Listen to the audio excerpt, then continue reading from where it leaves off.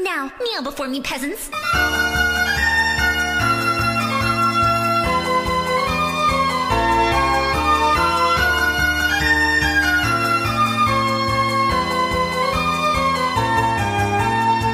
Once upon a time in a land so far away was an evil kingdom that no person dared to face.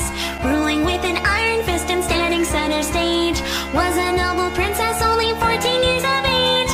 There wasn't anything that princess couldn't have, with a boy just like her serving as her right-hand man. Stable full of horses and her favorite Josephine. She could buy the world no matter what the price may be.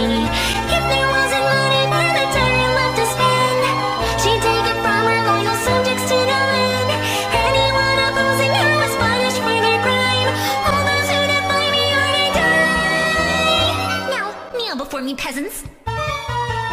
Blooming ever sweet, the evil flower reaps, drowning in colors till it's all you can see. Fearful as ever, they were going by her side, just to pave the road ahead of her, their destiny to die.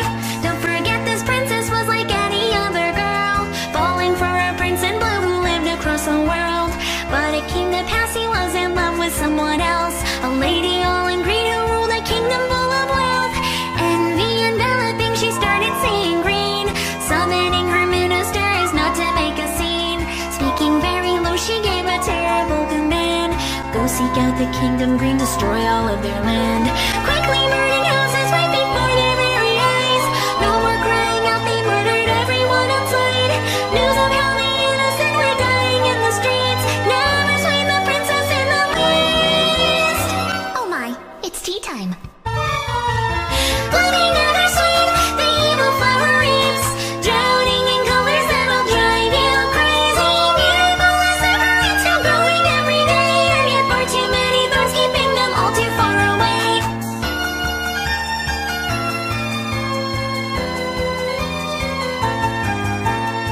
To overthrow the evil princess high above, taking to the streets at last, they all had enough. Leading from the front of such a violent mob in red was a noble dame in armor coming for her head. Angry from the many years of suffering in vain, swallowing the kingdom's people in a wild rage. Soldiers all too tired from a long and violent war didn't have the energy to even hold the sword. I will challenge that god who could ask for my twin. Go and quickly change your clothing and go in my place. I will stay behind and wait while you make your escape. It will be okay, I was born to live this day. Not a single soul will know that you got away. Finally they made it to the palace at the end. Servants didn't wait around and very quickly fled. Even such a princess, so adorable as she, captured by the people she should lead. How dare you, barbarians! Blooming ever sweet, the evil flower reaps, drowning in colors growing sad and weeping, living in a paradise created by her might. Everything will crumble in this fleeting dream of lies. Once upon a time in a land so far away was an evil kingdom that no person dared to face. Ruling with an iron fist and standing center stage was a noble princess, only 14 years of age.